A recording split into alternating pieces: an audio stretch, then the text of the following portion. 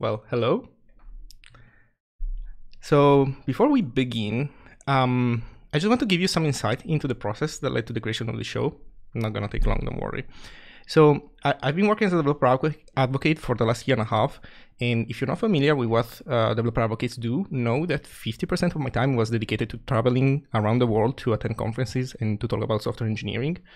And as you can imagine, I'm not traveling anywhere anymore, and like me, a lot of people in the industry have had a moment of forced self-reflection to try to answer questions about the future of meetups and conferences. This is not the first time the planet gets hit by a pandemic, so we can safely say that in-person events will eventually come back, but it will take a while. And in the meantime, there's one big question that needs an answer, and that's what's a good way of translating meetups and conferences to a digital medium? What you're about to see is my answer to that question, which required me to face two big problems. The first one is the hardest problem in computer science, naming things, while the other I can safely say is the third hardest problem, right after cache invalidation and off-by-one errors. And that's recognizing when a problem cannot be solved by technology alone. I'd like to say thank you to all the speakers that took a chance and applied to come on a show whose format, while not outlandish, has never been attempted before as a deliberate evolution of meetups. Zig as a language is innovating on many aspects where others thought improvement would not be possible, and it's only fitting that a live show for the Zig community is equally daring. This is the first episode, and while you could say that the show is already self-hosted, wink, it's still far from complete, and as I get more skilled, I will introduce new elements and try to increase the level of entertainment. And also expect me to mess up a few things during the first tries. Well, so now I guess it's time to begin for real. I hope you're all excited, but I kindly ask you to hold onto your PogChamps until the right time, and don't worry, you will know when the right time comes.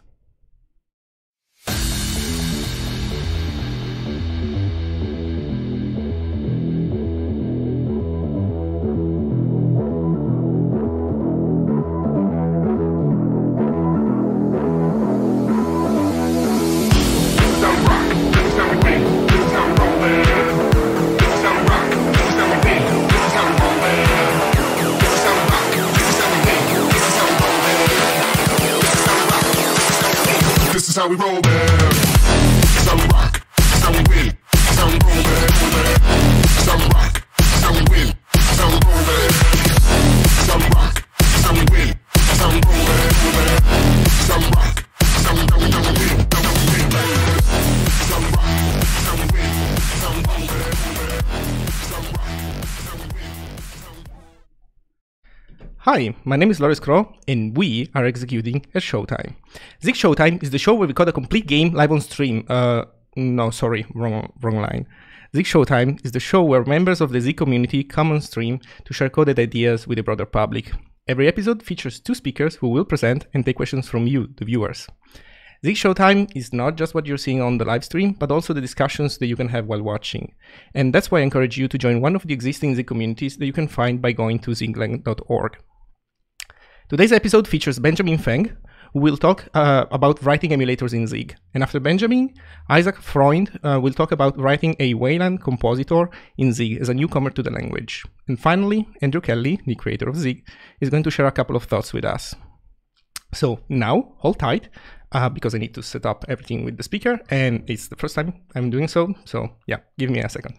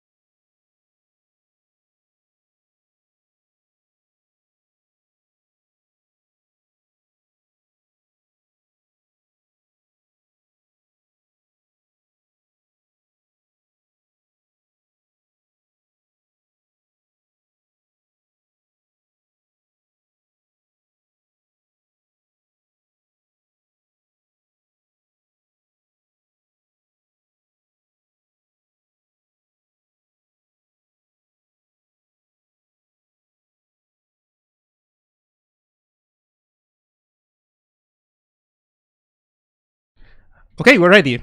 So while Benjamin mainly works with JavaScript, he's also interested in systems programming. And now, thanks to WebAssembly, he's able to experience the expressiveness of assembly code coupled with the efficiency of JavaScript. And he wrote a Game Boy emulator, which, if I understood correctly, works best on Internet Explorer 6. Is this correct? Well, he will tell us. The talk is Zig, a great fit for emulators. And so, Benjamin, the stream is yours. Thank you for the introduction, and thank you for rating all of this. This is awesome. And yeah, so I wrote an emulator. It's a Game Boy emulator, and it runs on in the browser. And you can access it at this URL here. And I'm just going to show it off while it demos Super Mario Brothers while I go through this talk. And just a quick overview of my emulator called Fun Dude. It's a pun on Game Boy if you because naming things is hard. And it's basically my first emulator ever that I wrote in Zig, and it is running in WebAssembly. And it's actually also my first Zig program that I've ever really written, and it's my first WebAssembly. So this is kind of a series of firsts for me. And I've been programming for about like 10, 15 to 12 years now, and I've originally started with C. So this is actually my my emulator that I ported over from C into Zig. So C was my previous systems level programming language of choice, and it sort of has I have a fondness in my heart, but I also recognize that there are many problems. And part of the reason I'm learning Zig is that I want to see if it solves most of those problems. And I like to think that it does. And just a quick overview of Zig and what it does. It is a lot more modern language. So it just comes with a lot more better designs that we have learned in the past 50 years, because C is a very old language at this point. And these are also features in other modern languages that most of them also solve these. So I'm not going to get into these too much in detail, but all of these help tremendously in working on the emulator. So what I will do is go over some of the more nuanced things that I find that Zig actually helps really well in terms of mapping these low-level programming into something like an emulator. And the first thing is that Zig prefers explicitness. And whenever there's an ambiguous case, the usual default to Zig is to compile error or to runtime error, whichever makes the most sense. And a good example here are ambiguous casts. And this is a version of my of a signed ad that I previously wrote in C. And in C, we have a concept that we can cast numbers around. And one of the many downsides of C is that even though you have quite a few different number types, they all sort of cast into each other, and the rules are really complicated. And it's not actually obvious what's happening here. Like, what I want to do is I want to convert B. Right now it's an unsigned integer. I want to convert it to a signed integer. So I actually have an explicit conversion here. So anything over 127 is actually a negative number in signed in format. It's 2's complement. And I need to go ahead and convert that to subtraction. And then I need to go and add it in with the original value. And I actually don't know what's going on here. I am looking back at the code, and I realize that this has two different ways of doing implicit casting, as well as undefined behavior at the very end down here.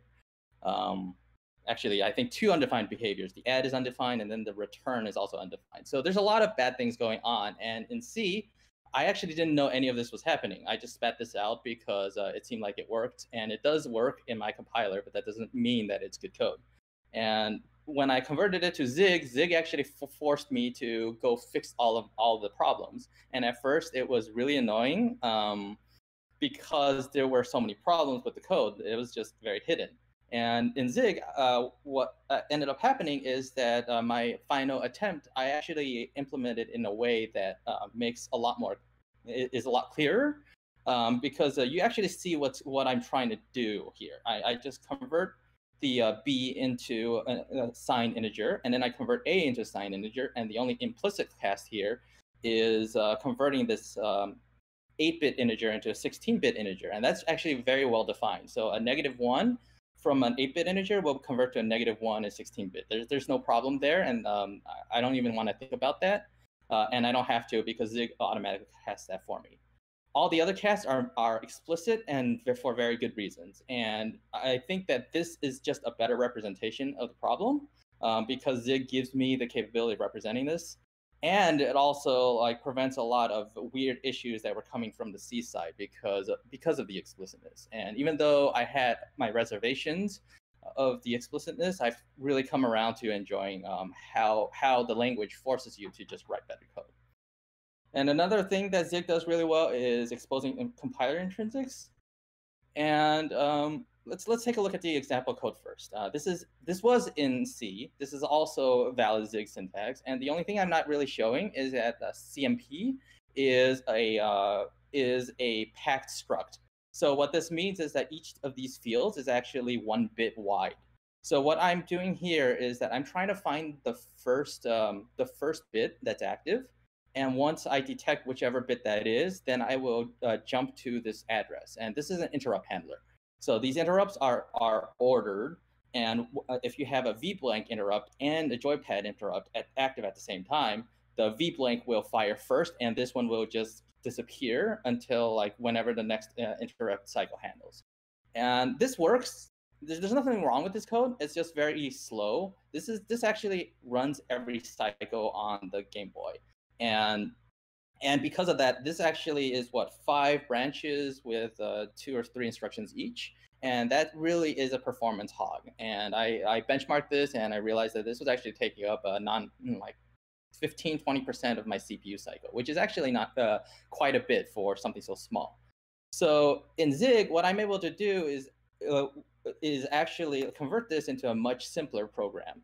And this is purely because of how Zig exposes compiler intrinsics. And compiler intrinsics are a low-level detail of a compiler. And C actually has this, but C compiler intrinsics are not built into the language. It's built into the compiler. And I actually didn't know about these things before I started working with Zig. So in terms of what all of this means is that there are two intrinsics that I'm actually using, bitcast, which is sort of available in C but not really, and then CTZ, which is definitely available in Clang and GCC, and it depends on your compiler. Now CTZ does count terminating zeros, so this is actually going to count the number of zeros that are happening starting from the least significant bit. So this actually maps directly to here, where v-blank is the least significant bit, and joypad is, I think, number 5. So I just go and count the number of bits, and then I convert that to a straight math equation, and there's only 1 branch. And this, I think, is around 4 cycles and 1 branch, which is far easier for the compiler or for the CPU to execute. And this improved the performance quite a bit. And this is because I am able to use the CTZ. And again, this is available in C. It's just not very obvious. And if you look at standard documentation, you won't find this because it's not a part of the C standard. It's a part of the compilers. And I actually didn't know that that was a thing. Whereas in Zig, we actually expose a lot of these compiler intrinsics into the reference documentation. And I believe that most of these will exist going forward in the Zig compiler. So this is a lot more readily available. And I think that because Zig is a more modern language, it is able to expose a lot of these things. And C was written in the 70s, and it was designed to run on a PDP-7, which is an ancient piece of architecture. And there's a few references online that talk about how like modern C doesn't actually map to a modern assembly anymore. And one of the reasons is that it doesn't actually expose a lot of these new things that CPUs have. And lastly, this is going to be a bit more in depth, but Zig enables more control of bytes. And I'm just going to give a quick overview of how the Game Boy works internally. And when the Game Boy has 8 8-bit registers and around 6-ish 16-bit registers. And this looks pretty familiar if you are familiar with the x86 architecture, because x86 is built off of the Intel 8080, of which Game Boy also builds off the Intel 8080. And the processor is an 8-bit logical processor with a 16-bit memory bus. And that means that the processor needs to address both 8 bits for doing math and 16 bits for doing memory manipulation. And how that works in the Game Boy is that it creates these registers, these 8-bit registers, A, B, C, D, H, F, and L. And I went all over the place with that order. But you can also refer to these registers as 16-bit registers, and that'll be the AF register, the BC register, DE, and HL. They're literally just 2 registers glued together. And those actually occupy the same space in memory, which means that in order to represent that in an emulator, we have to somehow represent both B, C, and BC all together in one memory space. And how this is traditionally done in a C-like language is that people will recommend you create just 16-bit registers. So like the AAF register is a 16-bit value, and BC, and on and on. And this works, but you get into the problem of how do I access the A register? Well, you need to do some bit shifts. So you need to shift, you need to mask the AF register and shift it right by 8 bits. And that's kind of annoying. And then when you set it, you also have to do the same, and that's really easy to get wrong. So you end up creating these getters and setters. And the F register is actually special because it's the flag register. It has 4-bit flags that are relevant. So in order to get at those, you need more getters and setters and on and on. And this is code that I really don't want to write. This is the reason why I like using a good programming language, is that I should be able to represent this idea in the language itself, and this would really annoy me. But this is sort of the recommended approach, because this is actually the only way you can do this reasonably within the C standard guidelines. This is not what I did my first pass in C. What I did was I actually used a union, and I used a union with a bunch of structs with a bunch of bit fields. And in a union, you share memory space. So the AF field actually shares the same space as this bottom field right here, which is a separate A and F. And F is broken down into bit flags, and we have an additional padding in order to align it properly. And this works, sort of. Now, there are many problems with it. If you've noticed, I created this int4. That's because I didn't really want to get into the details of C. C doesn't have an int4 type. That does not exist. You have to use bit flags for that. But more importantly, none of these fields are actually going to align properly. And that's because in C, the compiler is allowed to pad your fields however it wants to. And in order to turn off padding, you need to use compiler extensions, which make it not as portable as it should be. So GCC and Feng has a way of telling these attributes to be packed, but that's, again, not a part of the spec. So in order for this to work, I have to sacrifice portability, which I'm fine with. But again, like, some people are very much against using this type of this style, and a lot of recommendations says you shouldn't use bit fields. The other more sinister problem is that most people wouldn't notice this, but unions are actually not spec'd out to do this. Like, the only thing that a union is allowed to do is that they share bytes. And if you use one field, that field is guaranteed to have the same memory space. If you try to cross between fields, so if I stick something in the AF register or the AF field here, and I try to access A, that's actually undefined behavior by the C spec. Now, I don't know of any compiler that makes it do anything other than accessing the correct memory space, but technically it's against spec. So again, there's a lot of undefined behavior going on that it's not really apparent that it exists. And lastly, this is more of an internal problem, but like architecturally, there's a problem with doing this. Now, I can refer to these registers as either the field name, which is AF, A and F, or I can refer to them as a pointer value. So if I try to save which register I'm using, I have to use a pointer into AF, and both of those work, and neither of them are optimal because, first off, pointers cannot be serialized properly.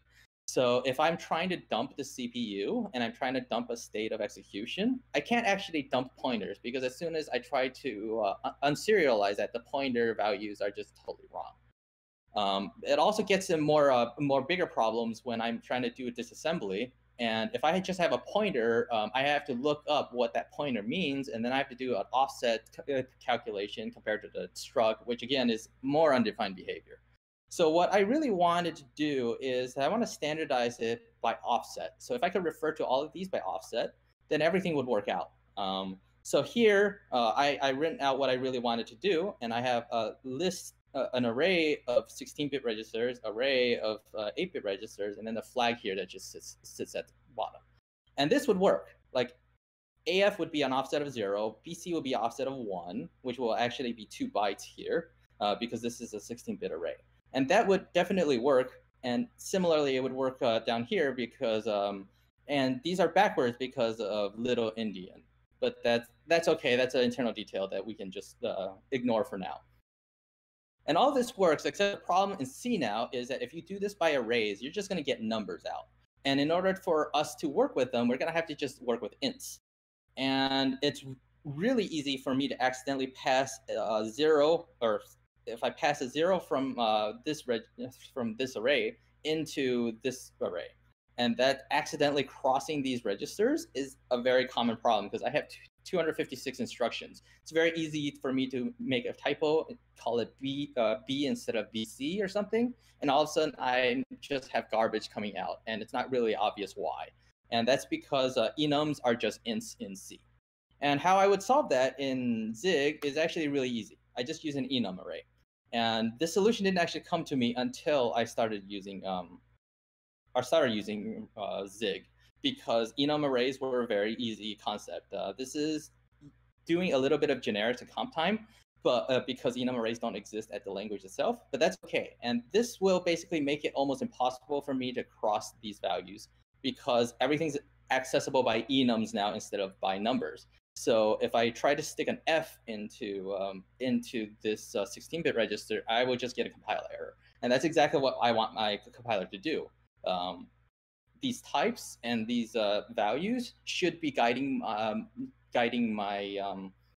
my design, and Zig allows me to do that. And I think that because of all these features, Zig has a very strong capability of just being able to represent all of these problems. And I think that Zig has enough power to do all of the things that I needed to do to represent my problems, while simultaneously being simple enough that I don't have to be constantly fighting language. And this is why I really like working with Zig.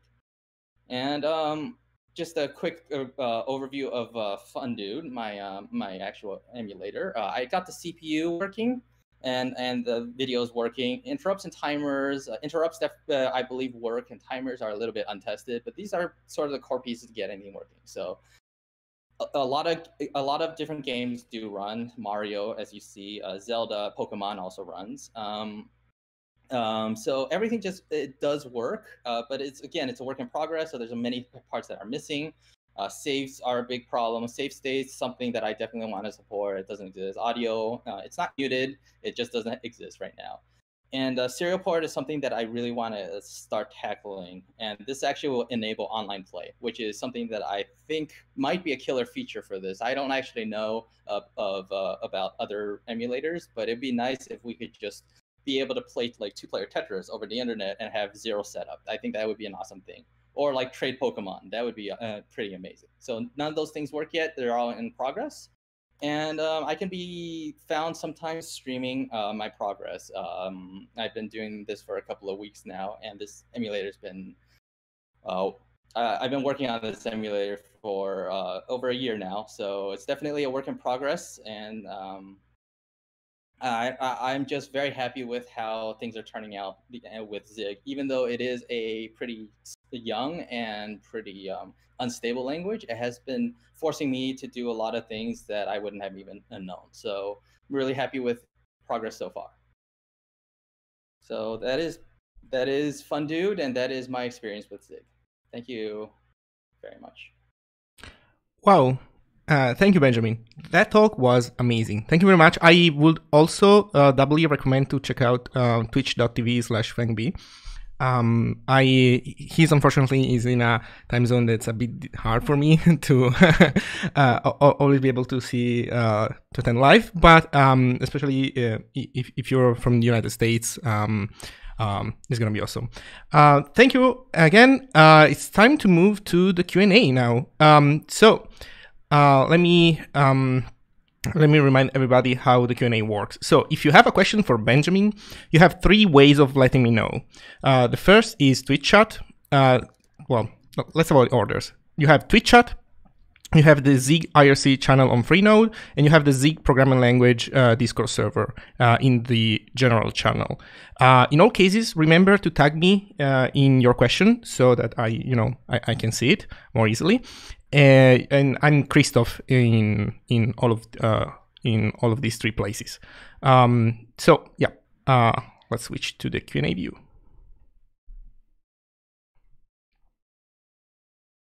And in the meantime, that people start typing their questions. So Benjamin, let me start with a bit of a default question. Let's say, how did you discover Zig? What's your Zig story? So I've been. My original exposure to Zig is on Hacker News. I saw a quick post. I think it was when Andrew quit his day job from OkCupid, and I've been trying to look for something to replace C for a while. It's not the best language, and it shows. However, I've also been fed up of every other language that I've used, including C++ and Rust even. So when Zig came on the radar, I was like, hey, that's something I should keep in mind. And then when I decided to work on an emulator, I decided to, hey, I think that's a perfect time to try out Zig. Okay, I see. So we have one question on Twitch. I think you mentioned some reasons why you prefer Zig over C. Are there any others other than the ones that you described earlier? Yeah. So some of the things I didn't really touch on, compile time, getting rid of macros and using comp time is a big feature. I don't actually do that too often in my emulator, so I wasn't able to really demo it. But there are many areas where we could leverage comp time to design a better. All right, sorry. There are many times where we can leverage comp time to design just better code because we're able to have a much more powerful macro system. Or macro is the wrong word. Much more powerful meta programming system. Okay. Other things are just getting rid of undefined behavior. I think that I sort of glossed over this, but like Zig has much more strict definitions of undefined behavior, and this is not to say that C was wrong. C was actually the reason why undefined behavior existed is because the C spec didn't exist for a while, and by the time they started writing one, they had to rectify all the compiler issues. So there's historical reasons why that happens. Whereas in Zig, it's a lot more well-defined and more explicit. And there are actually most of the time there are ways around it. Whereas in C, it basically the language just sort of gives up and be like, you're on your own. In Zig, we have things like overflow operator where it forces a certain behavior, or there are like ways to catch the errors and then do it better. Sometimes it's done with the standard library. The standard library is another great thing that I think is awesome in Zig. The fact that Zig supports freestanding makes porting over to WebAssembly amazing.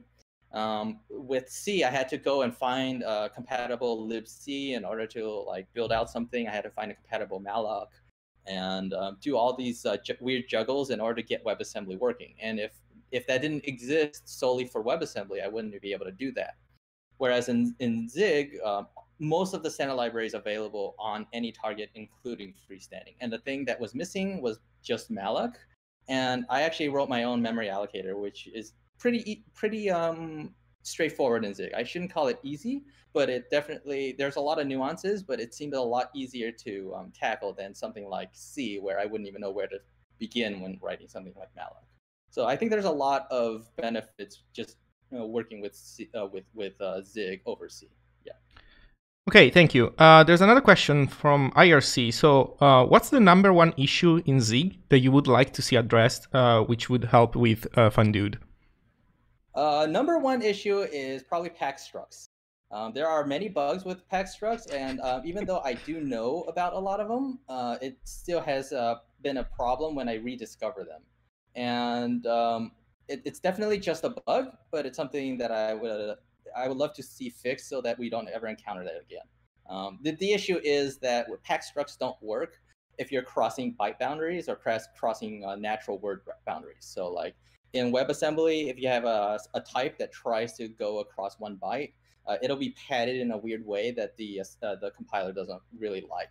So you're sort of stuck with doing anything under 1 byte or automatically padded up to like 4 bytes, which can get pretty annoying and tricky, and especially if you don't know that that's happening, which has happened on a few occasions. So that's probably my biggest complaint right now. But again, it is a bug. It's not a design flaw, and it's well known, and a lot of people recommend avoiding pack structs, which I can definitely understand. Let me see. Another question. So, what is the compile to WASM experience in Zig? Yeah, sure. Let me pull up a code. Okay, so you want actually me? really easy. You want me to show the screen? Am I not showing anything? Well, it's in a different view. You're right. You don't know this. Let me switch back to the previous view. Yeah, now we can see your desktop. Okay. So the biggest thing is that Zig doesn't offer a standard ABI or Zig by default doesn't have a stable ABI. So I needed to create wrapper functions around everything in order to expose it. So like I needed to do the exports in C. I just sort of did this manually, which would work well. But in Zig, it doesn't work. We need a concept of standardizing this, because there are types that don't exist in outside of Zig. For instance, slices don't exist, so I have to convert it into raw pointers. Once I did that, and then it was as easy as going into my build and creating this whole like setting the target as WebAssembly 32 and freestanding. And the other caveat is you have to make sure you're not using any operating system based libraries, which you can accidentally do. Probably the biggest problem is the debug.warn requires standard out, which requires an operating system, which doesn't exist in WebAssembly. And sometimes those error messages can be a little tricky if you don't know what's wrong with that. But other than that, like everything else just works. As long as you're in Zig land, everything just works as Zig, and I don't even have to care about WebAssembly. And it's only this special file that actually does most of the wrapping. So like errors don't cross the boundaries. I have to manually wrap the errors. Everything has to be in pointer because the only types that are available in WebAssembly are int32, int64, float32, and float64. Every other type doesn't exist. So pointers are int32, so that works, and then float64. And you just have to make sure that you're crossing the ABI boundary correctly. And once you're doing that, everything just works. And it works pretty well. And I'm really happy with how everything turned out. Okay, cool. We have a few more questions. So another one is, how did you pick up Zig so well? So this is from Timmy. I finished the master doc, but I find myself struggling beyond that. Did you read the Zig standard library code? Yeah, so part of it is that I do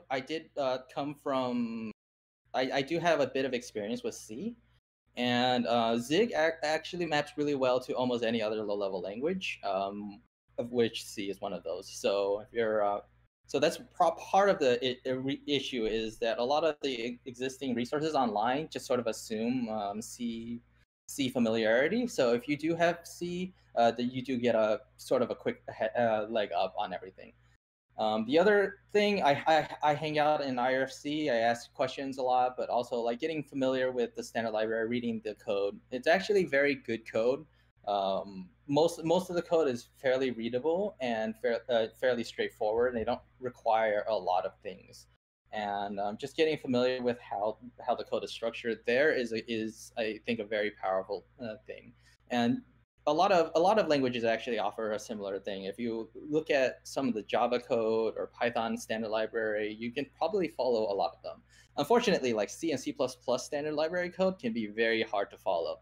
So I can definitely understand that if you're hesitant to like open up some of those sources, it can be pretty daunting. But with Zig, I would say that because of the way that the language is structured, it's very regular and very like factory-like in a good way. Like a lot of Zig code just looks very similar to each other. When I pull up like code from like say the ZLS, it looks very familiar and it doesn't take a lot of effort for me to read. So that's another strong point of Zig, is that the code tends to follow pretty similar patterns. So once you get pretty familiar with reading like standard library, almost any code can be followed unless it's like designed to be very tricky, which it can be, but like that's more on the programmer than on the language at that point. Okay. Okay, two questions, and then I think we can move forward.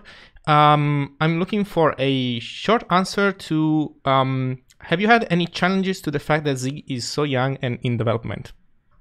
Yes, and there are many challenges. There are lots of bugs that happen. Many of them, some of them, I would say most of them have either documented behavior or they have an error message saying, hey, this is the bug in the Zig compiler. The bigger problems are sort of the hidden bugs that happen. Like, for instance, my pack struck bug, it was just working until it wasn't one day, and I had no idea why, and it took like half an hour to an hour to just figure out the source of it. There are quite a few just compiler bugs. I've created many of them in GitHub issues over the course of my usage of it. The language iterates very often. So it's been nice since the 0.6 release that the language itself and the standard libraries hasn't changed all that much. But especially with the 0.5 release cycle, we were breaking things like every week. And it can be very hard to follow if you're not aware of these things that are happening. So if you're expecting a language that will stay stable in any way, shape, or form, Zig is not it. If you have the time and the patience to follow it and work through the bugs and to just be patient with the creator, again, it's mostly a one-man shop. We have many contributors over the language, but Andrew's the only one that's getting paid for this, and he does a great job, but he is still just one person. So it takes a lot of effort for even him to keep up with the PRs and to follow through with things. So for your average person, yeah, we can. It can be pretty tricky to keep up with everything. And there are times where my emulator broke and it took me a while to hunt down just because the language has iterated. And that'll keep happening at least for the foreseeable future.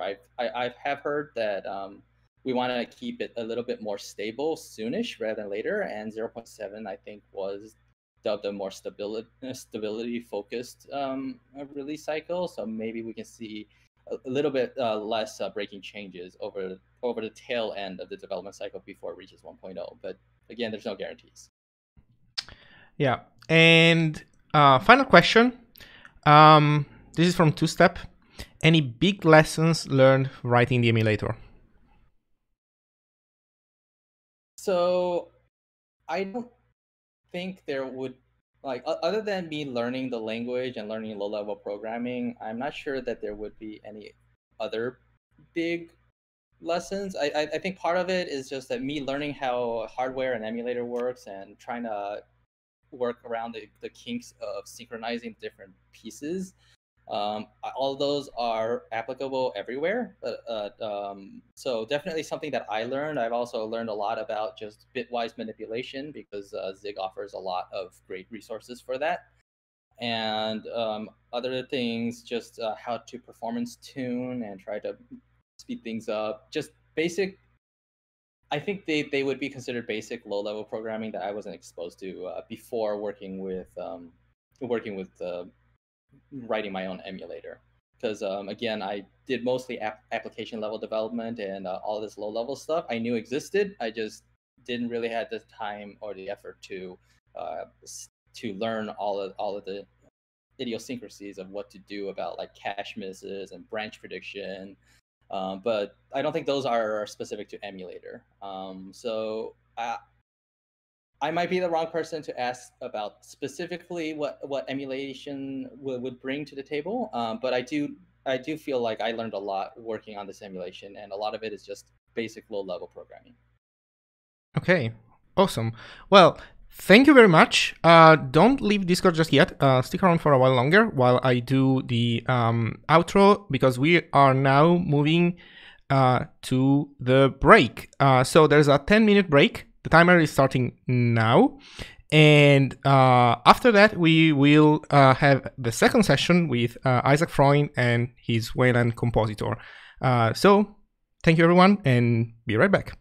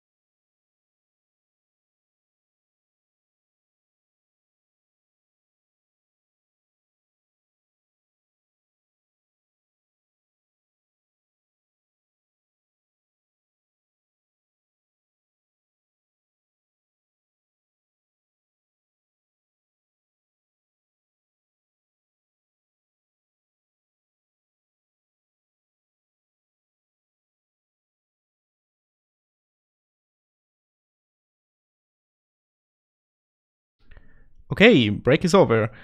Before we continue, I want to say thank you to Soul Serpent and Veritas.js. Thank you for gifting Soul Serpent 10 tier 1 subscriptions and Veritas 5 tier 1 subscriptions. Thank you very much, guys. It's much appreciated.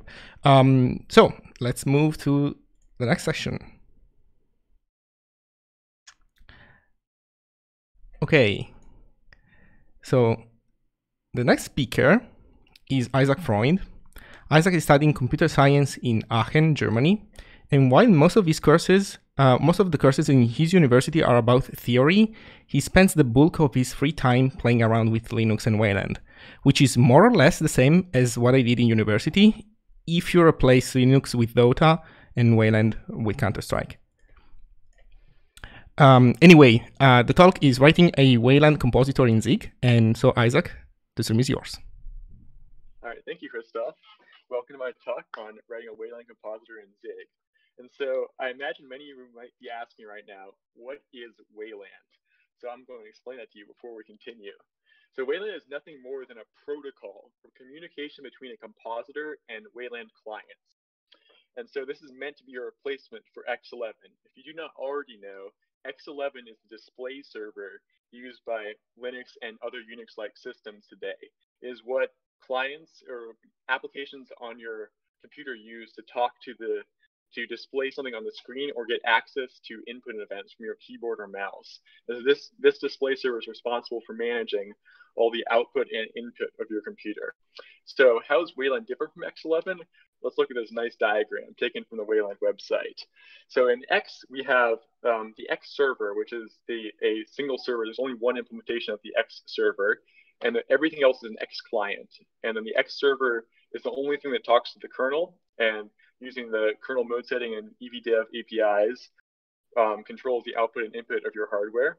And then it talks to all the clients. The compositor is just another X client, your window manager or a compositor to like apply some fancy effects to your screen. However, on Wayland, all the display server and the compositor become one single program.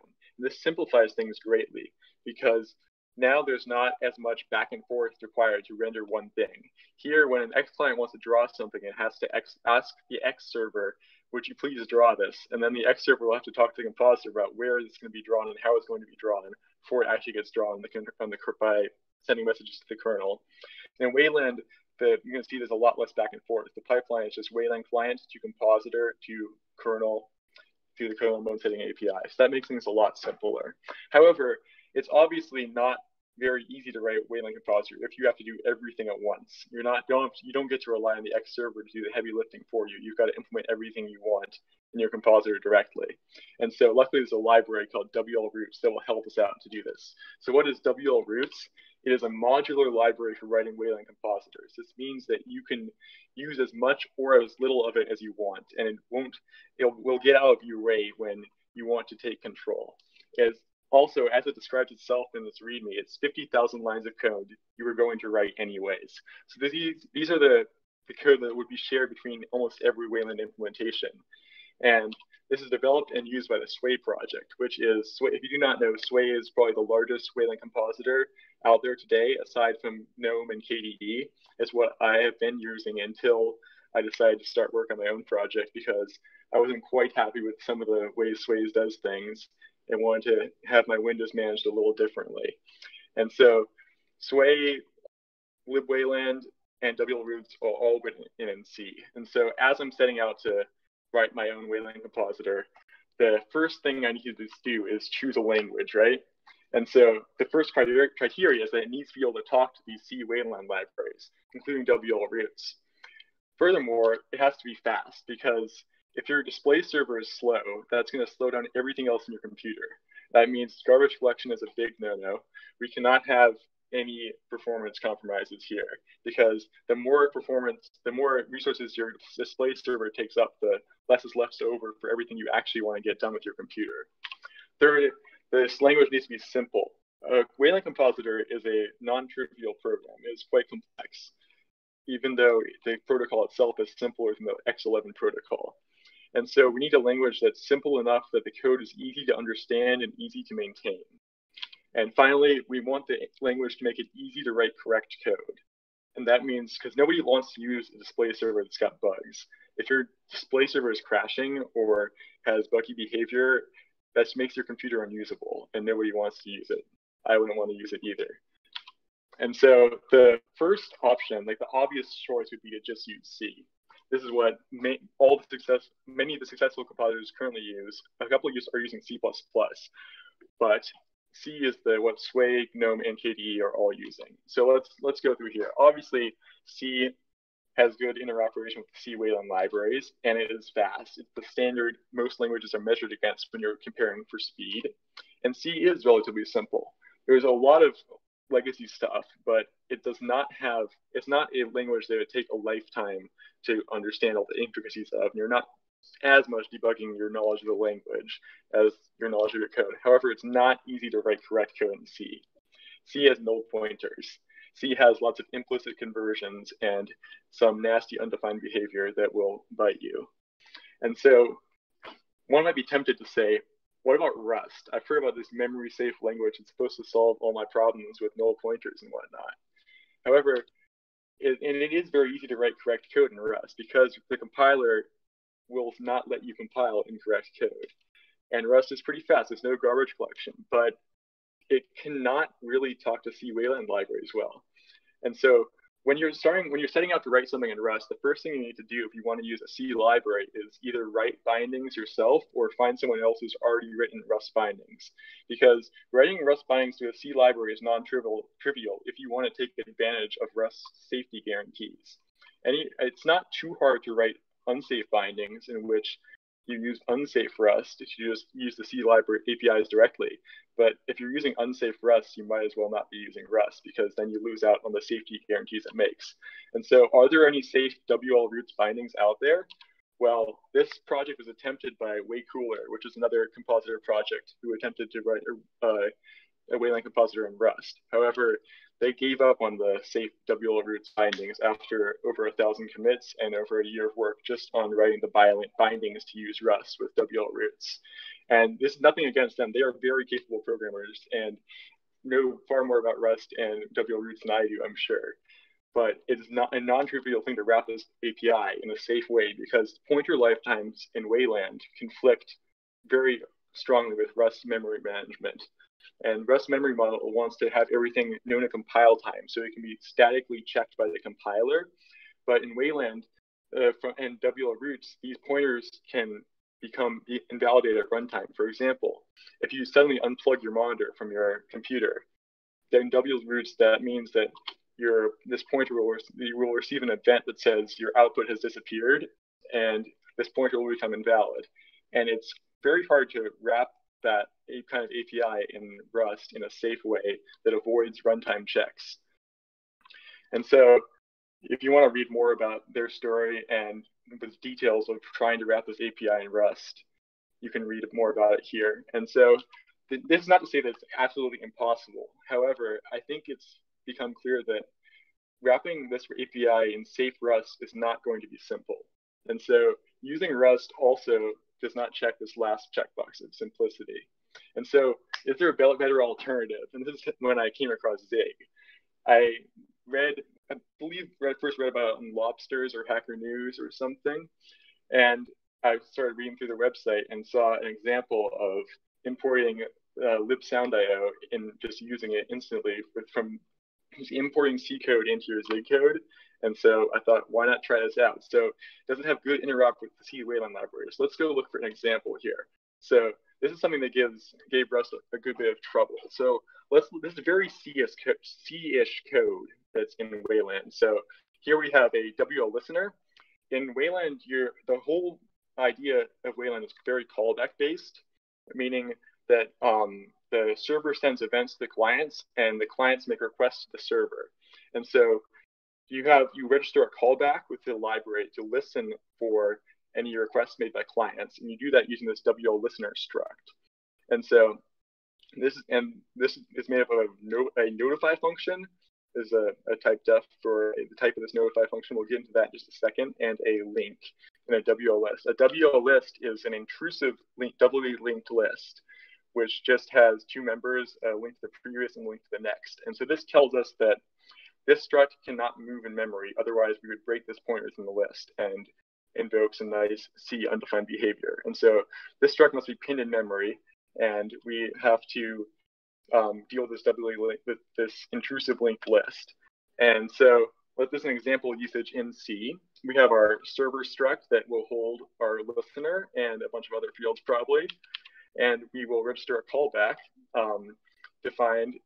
This callback, this is the function pointer type we have here. And it will take a listener and a void pointer to some data that comes along with the callback. And so all we get is the pointer to the listener this callback is registered on. So how do we get access to our server struct and the rest of our stuff? So we have this pattern. This is a nice C macro, WL container of. So what is this thing doing? So we pass it this pointer to the listener. We pass it a initialized pointer to a server, and we pass it, what is this? This is the field name of the member of our struct that this listener is. This is a pointer to this member of a struct somewhere in memory, and we pass it, this macro now gets the type of the struct, and we get this pointer to this memory. And so this is able to then conjure a pointer to this server struct that owns this listener as a field. And so this is a little bit complicated, a little bit hard to translate to non-C languages. And so this is the kind of the bread and butter of Wayland APIs, though. Everything is callback based. And so this is a pattern that happens all the time in Wayland. And we're also just casting this nice void pointer into the data that the libWayland has told us we will get with this callback. And so let's briefly look at how this could look in, this is the definition of the C macro. Yeah, so this is from libWayland. You can see it's just doing pointer math. It's taking the offset of this member of our, the offset between our listener member and the start of our struct, and doing some pointer math to get a pointer to the start of the struct and therefore the rest of the struct. And so is this possible to do in Rust? This is from the Wayland sys Rust crate, part of the Wayland RS project. And so they have a definition of the offset of macro here and a container of to implement the same thing. However, we can see from this to-do comment, this is really not undefined behavior. It turns out this is currently undefined behavior in Rust, and there's no sound way to implement this. There's an open RFC that will provide a way to do this in a well-defined way. However, that has not seen a whole lot of progress, I don't think. I'm not totally up to date on the status of that, but eventually Rust will have a safe way to do this. But currently this is undefined behavior, though it does work, and this library does work. There's also a pure Rust implementation that avoids this issue. But if you want to use bindings to libWayland, which you would have to do to use WL roots, there's not a sound way to do this in Rust. And so what about Zig? How does Zig solve this problem? We have this wonderful compiler built in. Feng talked a lot about compiler built-ins in his talk. But Zig exposes this field parent pointer compiler built-in, which takes a type. In Zig, we can pass types as first-class values at compile time. And it takes a field name. This is the name of the field in our struct for which we provide a pointer. So we pass a pointer to a field, the name of that field, and the type. You can already tell we've got a lot more type safety here than the C macro equivalent. And it's also, we don't need a macro. We already have a compiler built in, and it returns as a pointer to the parent type. So let's now take look at an example of using this whole API in Zig. The first thing we need to do is import the part of Wayland that we want to use. So we'll use this C import compiler built-in and assign this whole import to a variable C, which we'll use as our namespace. And we will import the Wayland server core. This is from libWayland. And then we'll import something from WL roots just to try this out. We'll import the XCG shell, which is the main desktop shell that applications use for like normal Windows on your desktop. Is how you would think of that. So first we import our source. You notice we don't actually need any bindings. This is just, we type in the name of the header and it magically imports into Zig code, which I think is really cool. And so, we are just going to define our server struct like we did in C. We have my listener as our field. The type is the WL listener in the C namespace. And we call it struct server. And then we have a callback here. So let's go into what's going on here. There's a function. We have our first parameter is a listener. what's this question mark here? This is an optional pointer. Zig does not have null pointers, which is really great. And since we're using an external C library, the compiler does not know if this pointer is null or not. So it forces you to use an optional here. And there's an optional pointer to the WL listener, like before. And then we get data, which is a C void, optional pointer to a C void. We say this about the call convention of C calling convention so that we can then pass a pointer to this function to lib Wayland in order to receive our calls as a callback, and it returns nothing, it returns void. So let's look at how we use field parent pointer here. We just pass the type of our struct, we pass the name of our field, and a pointer to our listener. And we have to dereference the optional here, but we know this is safe because the lib Wayland tells us that it's not going to pass this in the pointer here. So unless we do something wrong, this will be a good point, a safe pointer. So then we can get our my server pointer. This is now a pointer to our server. And let's look at this next part here. This is also very interesting because remember, if we go back to that example in C, we can see there's no scary stuff here. It's just data, which is a void pointer, becomes a WLR XEG pop-up, which is honestly a little scary because this could be a pointer to literally anything. It's a void pointer in C. And so let's look at how Zig solves this. So here we're doing a pointer cast that's already much more explicit than the C version. And we're casting, this pointer cast takes two arguments. It takes first the type of what you want to cast the pointer to, and then the pointer you want to cast. But we're doing something else here in the second argument. We want to cast this data pointer, but we can't just pass it straight to pointer cast because the compiler doesn't know what the alignment of data is. And Zig cares about alignment. It will not compile if you just pass data directly to pointer cast. You have to first align cast this data pointer and to the alignment of this struct in C.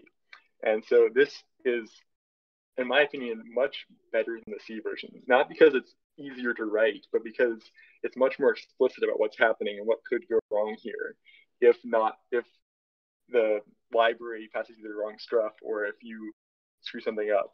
And so it's not, you could totally overlook the other thing. It was just, if we did not have these built-ins here and all this, it might seem like noise, but if we just say pop-up equals data, then you're just casting, and you don't know what this is, and you're passing it to your pop-up. So this is very explicit, and it gets the job done without getting in your way. So I really like that aspect of Zig. It's very explicit and readable. So we've checked off one box in our language checklist. Good interoperation with C Wayland libraries. What about the other ones? Fast. Zig is fast. Zig has a goal of beating C at speed, and the plan to do this is through well-defined undefined behavior. C, for example, integer overflow in C is undefined for signed types, and for unsigned types it is actually defined in C. However, Zig makes it undefined behavior for both of them and provides other overflowing operators which it is defined. So this is just one example of how Zig has made some choices early on in its development. He set it up to be faster than C. And so Zig is also a simple language.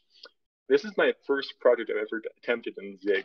I literally read about the language and thought it would be worth trying. And so I just started messing around with it, just poking around with it. And I ended up just never stopping. And I have been working on this project for about 2 months now and have gotten pretty far. This is my first Zig project. I'm not sure I could have done this in other languages like Rust or C++, for example, because they are much more complex. There's a lot more to learn in those languages. In Zig, I already had a fair bit of experience with C, and so that I found translated very well to Zig, and I was able to pick up most of the subtleties of Zig in my first week of programming the language. I'm not a master yet by any means, of course, but my knowledge of Zig is enough that I have been able to write a non-trivial program in Zig as my first project ever.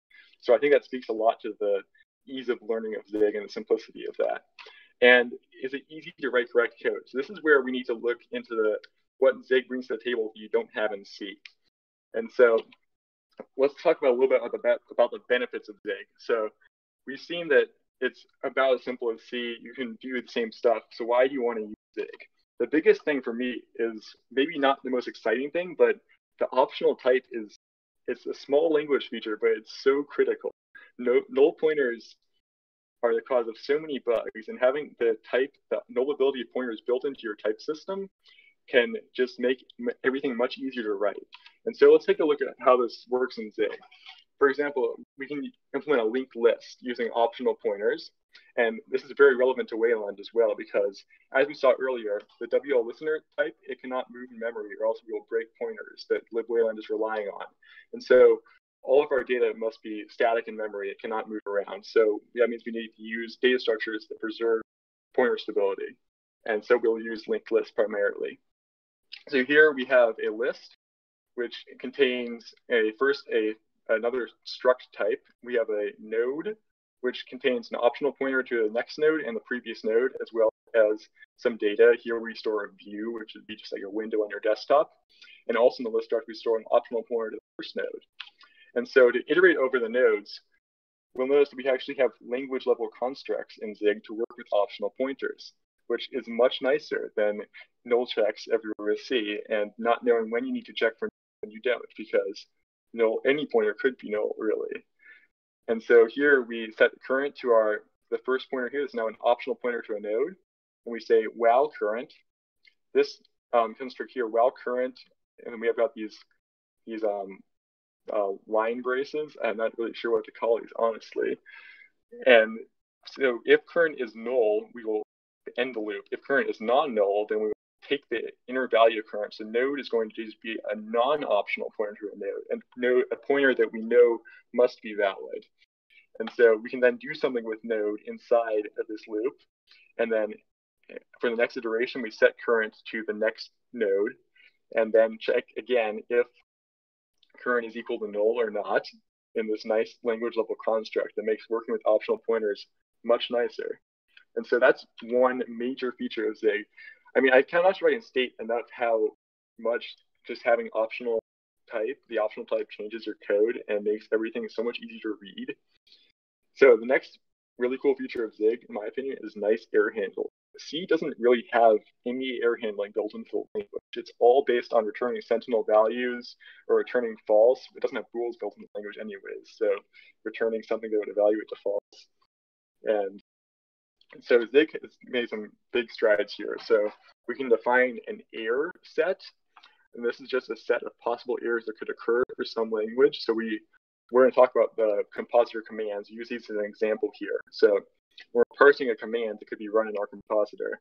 We could receive something that's not a command, or an unknown command, or not enough arguments were given, or too many arguments, or we failed to allocate and we ran out of memory. So let's look at some usage. I'm sorry, there's a lot of code here, but I think it will demonstrate kind of the control flow of Zig with regard to errors. So here we receive an args list, which is just a slice of slices. So you can think of this as a pointer to a two-dimensional array of sorts. And so if we have no arguments in our argument list, we can just return error.noCommand. And notice our return type. Here we've got a union of a command. We either return a valid command or return an error. And so here we can just return an error, and it will automatically convert to this return type. And so first thing we would do here is look at our first argument and see if we can find this thing in our list of definitions of valid commands. If we just compare some memory and see if this argument is equal to one of the definitions, then we'll return the definition. We'll set this variable to the definition. Otherwise, we will return the unknown command error.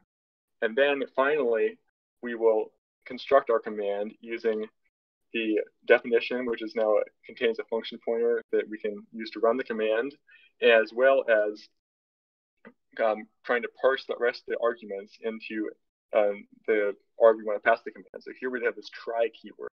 So that means that this arg.parse function can also return an error, which would be then one of these errors, which would also automatically get returned here. And if this doesn't return an error, then it will assign the result of this, which would be an arg, to this value and return the command. So this control flow really gets out of your way. It allows you to just call functions with the try keyword to automatically return an error if they fail. And then in this way, you can pass your errors up the call stack with minimal effort. And you can also, and it's just easier to work with a set of errors where you know all the errors that can possibly occur. And it's not just sentinel values where it's easy to mess up. For the sentinel values, it's not encoded in the return type that there can be a sentinel. And so you need to read the documentation to see that, oh, I need to check for -1 here. If it's -1, that's an error. Instead, here you see that it's an error, and also becomes then a compile error to not handle the error. For example, if we left this try out here or compile because this returns not an arg, but an arg union with the error that can be returned by this function. And so that would not coerce into this type. And so this makes writing correct code in Zig much easier than it is in C. And so the other major feature of Zig, which is an anti-feature maybe you could say, is not having macros. And so we already saw one nice macro that's used in WLs. Let's look at another nice macro we have. This is to work with the intrusive linked lists we saw earlier. And there's this macro, WL list for each. So this code probably looks kind of weird. It's this looks like a function call, but then we've got opening curly brace after it, and we're iterating over a loop.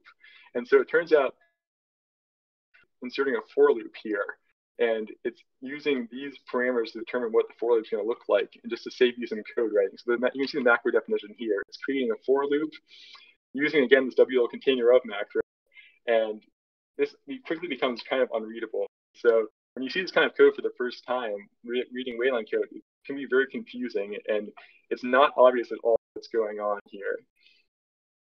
I mean, you can see that it's iterating on something, but what are these parameters? And you don't really get the type safety you can with Zig. And so I consider this an anti-feature, which is having to rely on macros to do simple stuff like iterate over a linked list. And so in Zig, we have this feature called comp time, which is really nice. It allows us to do all sorts of stuff. So let's go back to our list example earlier. Earlier, we just had one parameter could only have views as its type. Here, we'll make a generic list. And how we use this in Zig is we create a function that returns a type and takes a type as a parameter.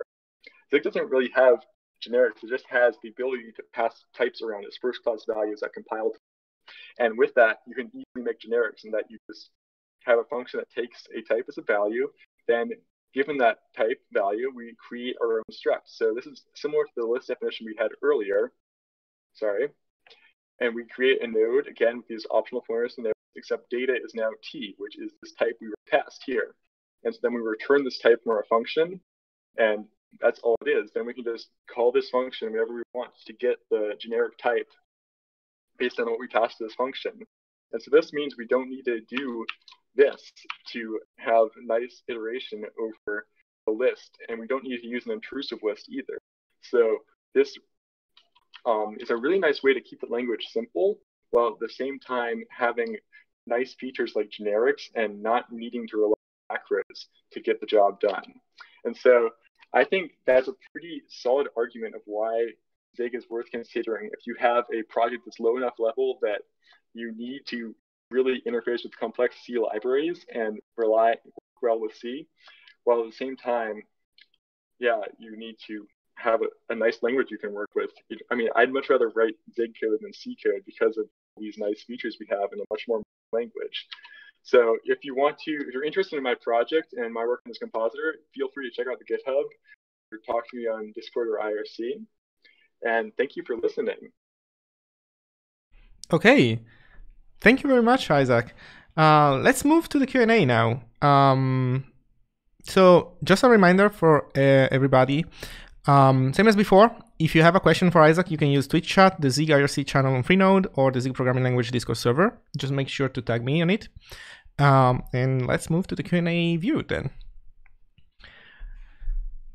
So Isaac, let me first of all center you a little bit better because you have a different ratio than the others. Okay.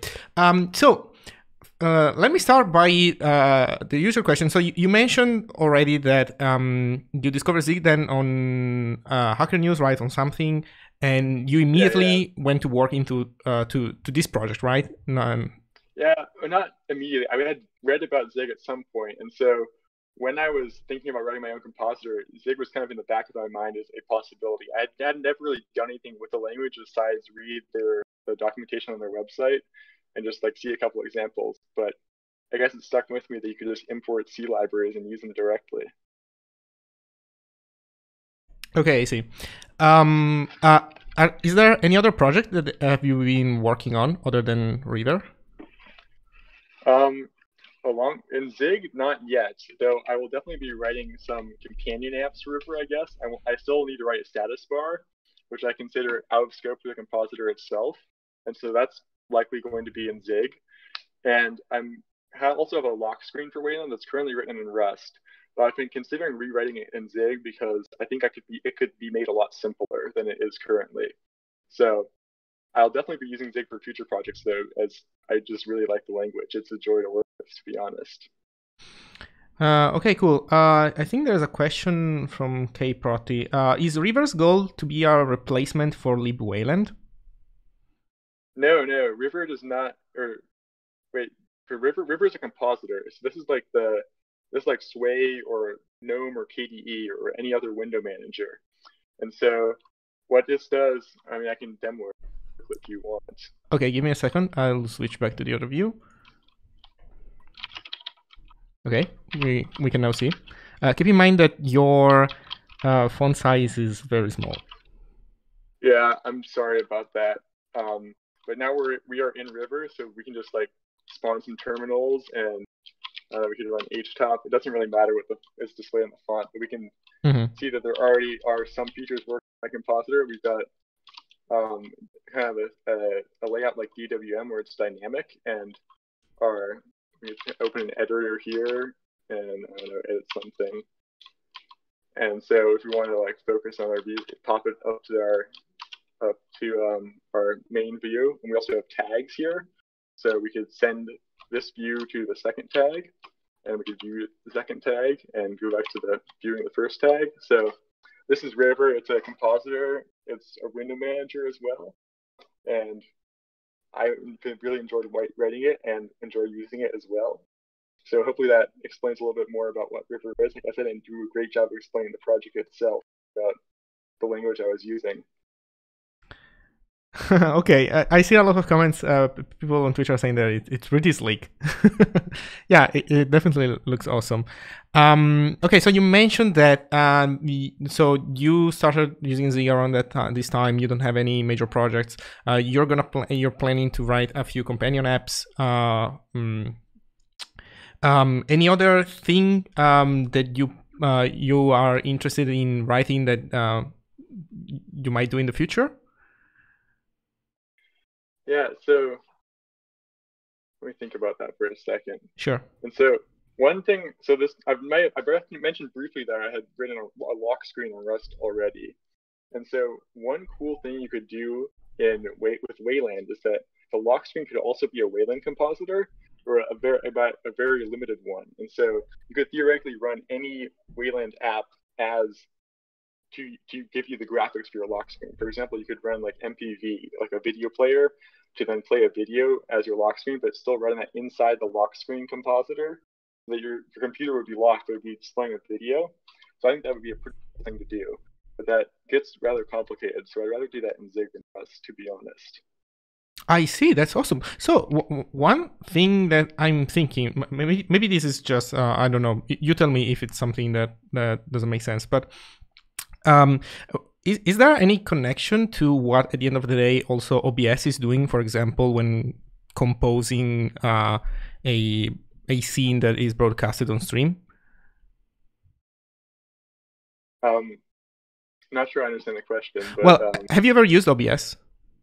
No, I've never used OBS. Okay, well, so for example, when I use OBS, I can do more or less what you were describing earlier. Of course, it's a different layer of the stack, so it's not a one-to-one mapping, let's say. But in OBS, you can set up a scene where you have a bunch of sources. For example, right now I'm showing a overlay. There's your webcam in the corner. Then there's another source in the middle of the screen that is showing your desktop. And right. Yeah, so yeah, please continue. Yeah, so it's a similar idea. Definitely, it sounds like they're both doing compositing, which is just like taking a bunch of parts together and putting them together into one image or one buffer to be displayed on an output. However, Wayland works quite differently than OBS, I believe, in that it's kind of it's not a network transparent protocol, meaning that you can't the network it has to pass file buffers around in order to achieve this shared memory model. In Wayland, every application renders directly to a file to a buffer, which is then used directly by the compositor without copying stuff around. This is what allows Wayland to be potentially much more efficient than X11 with its rendering, and be much more energy efficient as well, saving your battery life and whatnot. However, you can't really pass a file descriptor over the network and expect things to work out. I see. But okay, another question. How does so I know I understand that the two things are not exactly compatible, because I see that you have this styling set up where everything is well organized and hierarchical, but what happened to, I remember when I was using Linux a while ago before I got like lazy and moved to macOS, and yeah, pretty much stayed there. But what happened with Compits, Burial, and all the 3D crazy effects and wobbly windows? Oh, yes. Yes, so you definitely want to check out a compositor called Wayfire. That's another Wayland compositor that's using WL roots, and they have all these wobbly windows and fun stuff. They also have like fire windows, and like so the window just like drops down like with a burning animation. It's pretty cool. So you can definitely do that stuff with Wayland as well. But you have to implement it in the compositor, not in like another client like you would do in X. That's Wayfire. Oh, okay, I see. Okay, so we have a couple of we have a question. So, do you plan to use River as your main driver eventually? Yes, that is my top priority right now, is to get to the point where I can use it for all my stuff. There's only a few things blocking me right now. X Wayland already works pretty well, and I've already got most of the protocols implemented that I need. The only things blocking me are like easy configuration and a status bar, and so I'm working on a custom Wayland protocol that will allow the compositor to talk to the status bar. And so once that's done, I can either patch some existing status bar or write my own to have a nice status bar at the bottom, which will keep me. It's just much nicer to use a compositor with a status bar, in my opinion. And then the other thing is having good configuration. I already have a River CTL program. I can demo this also real quick. Zig River CTL. Zoom. Let's just zoom to the next view. And so instead of using the keybind there, I've just like run for another separate binary, which then talks to my compositor through a custom Wayland protocol, and then tells the compositor to do the zoom command, which is just zooming to the next window, or if I have a window that's not the master window focusing that window. And so that already works, but I don't yet have the capability to bind keys using this River CTL program, so I need to implement that. And once that's implemented, all the configuration can be done just through a shell script calling River CTL and binding all your key bindings and performing all these commands just through a shell script. Right now, most of the stuff is still hard-coded. So once I get that stuff de-hard-coded and get my bar worked out, I'll be using this full-time. We have another question from Johnny Marler. Does Wayland support something like X11 forwarding? X11 forwarding. So it's not the same thing. Wayland. So right now I'm streaming this. I'm using Sway right now. This is streaming to you over WebRTC using the WLR screen copy protocol and WebRTC and Pipewire and a couple other technologies. So this is not the same thing as X forwarding. It works quite differently. It's just streaming the whole entire buffer, but in a nice, efficient, compressed way. And X forwarding, as I explained earlier, can't really be done with Wayland. At least no one's figured it out yet because of this problem with passing file descriptors around, which can't be done over the network, or at least no one's figured out a good way to do it yet. Hopefully that answers your question. How easy is it to write Wayland clients in Zig, asks Jones? Well, it's about the same as writing them in C. I haven't actually written a Wayland client. Actually, yeah, the River CTL is a Wayland client, so I can show you the source code for this real quick, actually. I can even do this inside River CTL. So how this works is we just import Wayland client.h. This is our C import thing, and we import the header from my custom protocol, and then we connect to the display. We get the registry, which shows all the Wayland globals we have. Writing this might require some uncertain understanding of Wayland, but you'll probably be learning more about Wayland itself than debugging writing a Wayland client in Zig. But you can see this client is not very long. This is only a little bit of code. Obviously, it would take a lot more code to write a graphical client, but this is a very simple demonstration of how a Wayland client can be set up and function. So if you want to check out the full source code, it's on GitHub, of course. I linked that earlier. I can link it again, I guess, at some point. But yeah, I would think definitely recommend it.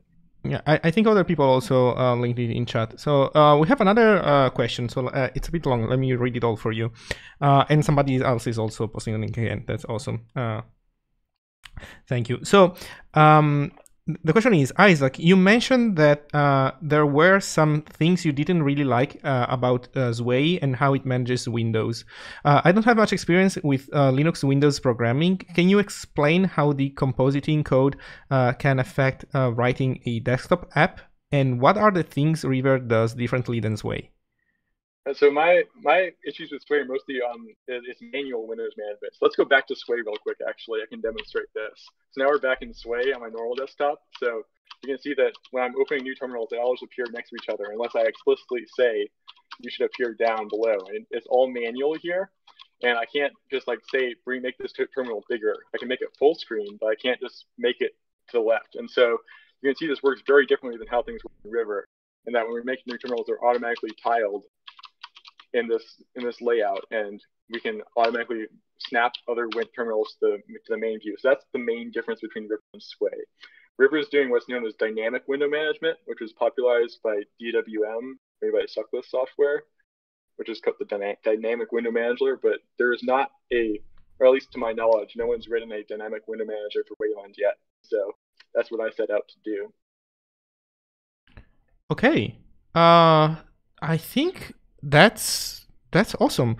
Thank you very much. Thank you for preparing the presentation, also for answering the questions. That's an interesting project, and I think the demo really sells the idea behind the project. So thank you very much. And I think it's time for us to move to the final part of the session today. Thank you again, Isaac. Right. You can now go. Thank you. Bye-bye. So, okay, let me see, where are we now? So yeah, we are nearing the end of the first episode. Thank you again. Thank you to both speakers. Thank you, Benjamin. Thank you, Isaac. You were both great. Before I announce and do a couple of service announcements, well, first of all, the next episode is already scheduled for next Sunday, so not tomorrow, the one 8 days from now. And at the end, you will see more information about it in the final splash screen. And second, I'm working on making it easier to access the schedule and the call for speakers. So please keep an ear out for related announcements in the next few days.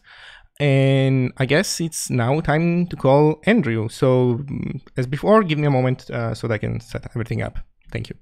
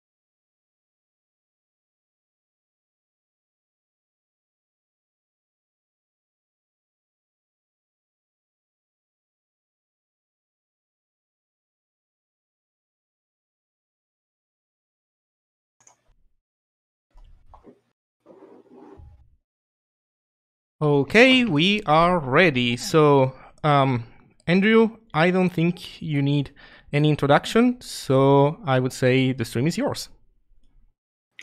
Hey, everybody. Thank you, Maurice.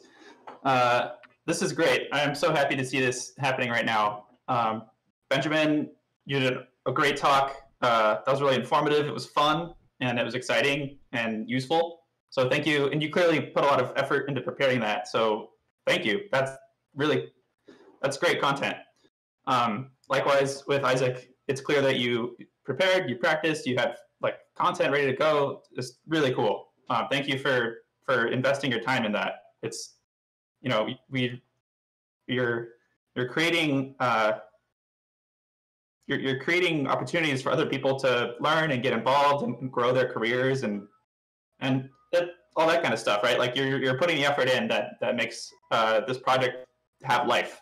So thank you for that, and thank you to Boris for starting all this, for starting Zig Showtime, and for that lit intro. That was awesome.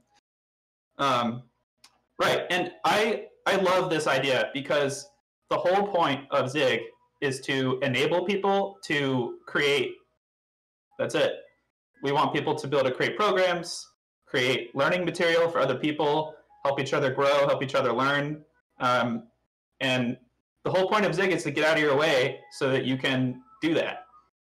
So Zig Showtime is a wonderful format for the community to help each other just create with each other.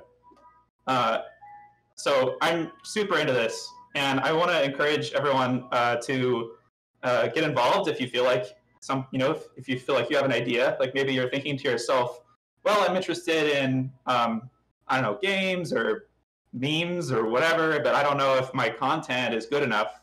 Who cares? Just try it out. You can make a blog post. You can submit your talk to Loris, so we can do another Zig Showtime. Like, we're all just here just to hang out and to create with each other. And I love that. Super happy to see this happening. Let's see, what else have I got here? Okay, I have one note about the Zig community, and then I have a sort of like teaser announcement. One thing that I think is worth pointing out is the sort of decentralized nature of the Zig community. I don't think that we have the community of Zig, and I think that that's a strength, because everyone's different. People like to communicate with each other in different ways. They like to have different patterns of interacting. They like to operate under different rules, and that's okay. There doesn't have to be a monolithic way that it's supposed to work. And so that's what I've experimented with just by putting a little note in the wiki. That's all I did, as I just wrote on the wiki. There's no the community. There's no official community. It's just whoever wants to take charge, whoever wants to create a place for people to gather, do whatever. Great, do it. So make your own rules. Get people to want to join you. Do it your way. And that's the decentralized way that we're doing this, because that's how we can avoid one central entity controlling us and telling us like, oh, well, we have all the money, so you have to do what we want. We're stronger than that by being decentralized. And so I really appreciate Loris taking the effort to just create this Showtime. I didn't tell him to do it. He just said, I'm going to make this thing happen, and he made it happen. That's exactly the spirit that's going to make this project succeed. Right. Okay. And finally, I have an announcement about the Zig Software Foundation. Zig Software Foundation is an officially recognized nonprofit entity in New York State.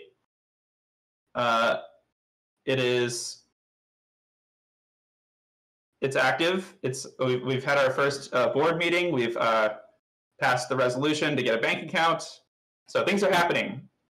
The last step in the process is getting official tax-exempt status from the IRS. And once that happens, I'm going to make an official big announcement on the internet, try to get some more donations from different organizations that have a budget for donating to nonprofits, and try to hire people. So that's going to be the next step here. As Benjamin Feng noted, I am but one person. I'm currently the only person getting paid to merge pull requests, deal with issues, do all this stuff. And I would love to bring more money into the ecosystem and just help people, actually be able to make a living doing, at least to some degree, we can get some people to make a living doing this. So that's what I'm trying to accomplish. We'll see how it goes. My lawyer is working on the last step of getting IRS tax exempt status, and after that is the big, public announcement to try to get some more cash flow so that we can hire people. And that's it. That's all I have for you. So I'm going to ask Loris to take over again, and thank you very much for your time. Looking forward to the next Zig Showtime. Thank you very much, Andrew. Wow, that's awesome. So I actually put you in like the view. You're not seeing it probably, but there's your name on top and underneath Zig Software Foundation President. So I guess that was the right choice.